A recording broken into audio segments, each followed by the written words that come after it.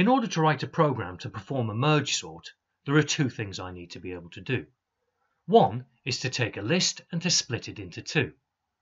The second, and arguably the most difficult part of the program, is to be able to take two separate lists and merge them together into one, sorting as we go. So here I have two lists which I want to merge together, array 1 and array 2. Notice that the data in each list is already sorted. I can calculate the size of the target array from the sizes of the source arrays.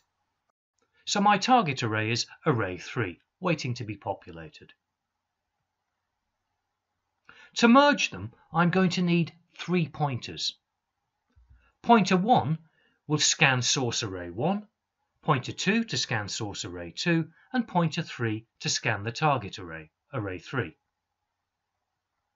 I begin by comparing the values at pointer 1 and pointer 2, and whichever is the smallest will be copied to the position in the target array given by pointer 3. Now, because I copied a value from pointer 2, I'm going to advance pointer 2 along with pointer 3. And as I did before, I compare the values given by pointer 1 and pointer 2. Whichever is the smallest, I can copy into the target array at the position given by pointer 3, and then I can advance pointer 2 and pointer 3. As I did before, compare the values at pointer 1 and pointer 2, and whichever is the smallest, I copy into the target array at the position given by pointer 3. Now this time I copied a value from pointer 1, so I'm going to advance pointer 1 this time, along with pointer 3. And this process continues, comparing the values at pointer 1 and pointer 2, and whichever is the smallest I copy into the target. Whichever pointer I copied from is the one which I advance.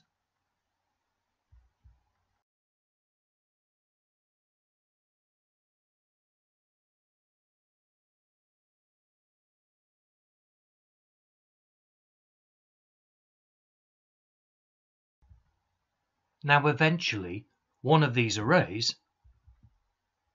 will contain no more data to be copied.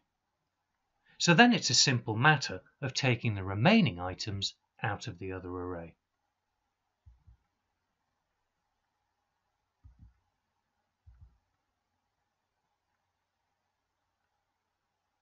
And there we have it. Our target array is fully populated and the data has been merged. Let's take a look at some pseudocode that will do this job and get us closer to a program. I have a loop which executes until ptr3, which is used to scan the target array, reaches a value given by the combined sizes of the source arrays, plus 1 to cater for the fact that these arrays are zero-based. Inside the loop, I have an if block, which compares individual items in the source arrays given by the current values of ptr1 and ptr2.